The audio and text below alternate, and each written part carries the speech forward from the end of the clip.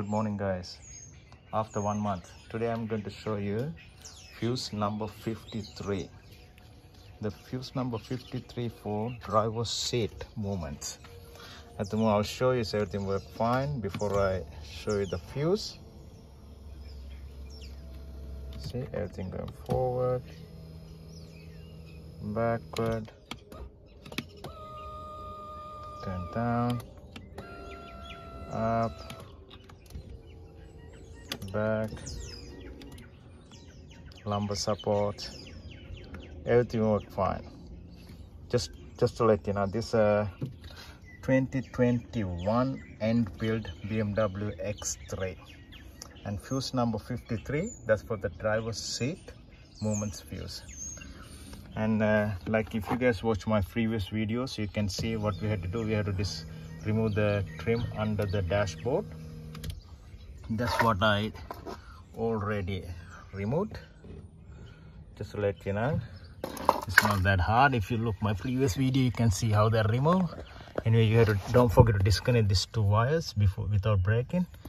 And fuse number 53, that's at the back here.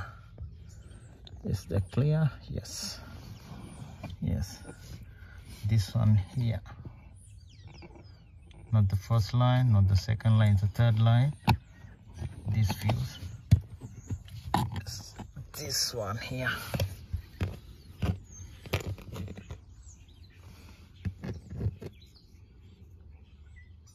That's a 30 amp fuse, and this is the special tool to remove the fuse. Like I said before, you guys can use the plier if that easy for you. Let's see now. I'll switch on the ignition.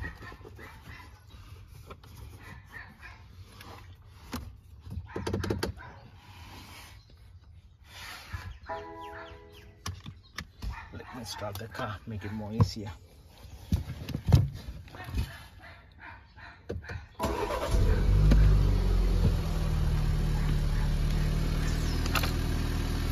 See?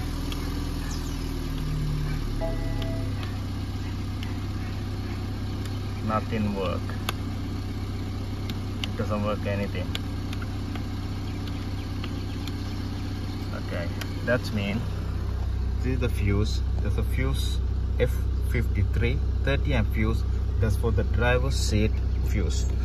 Let me put it back and we'll see after. I'll put it back. It goes here. Easy to push it back. Beautiful. Let's see now.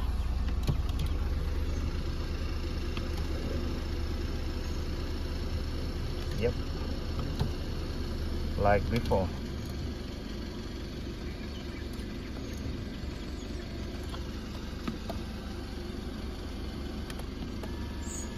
Everything worked fine. Beautiful. Like I said, the fuse under the dashboard, driver side, and fuse number F53, that's for the driver's seat fuse. And I'll show you that tomorrow. I'll show you what is the fuse number and with the fuse location for the passenger seat. Thanks for watching.